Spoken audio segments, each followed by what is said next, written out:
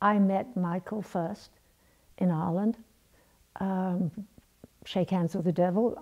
I don't quite know how I got there. I think I was a surprise to Michael as well, because the studio, I was under contract to Fox for a long time, you know, and they have a habit of sending you like a parcel.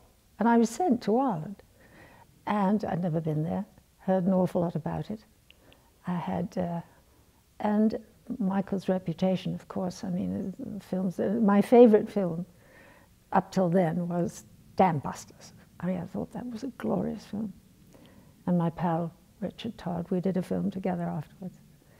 And, but the whole experience of that film was absolutely glorious, mainly because of Michael, because he's such a gentle man, such a sweet man.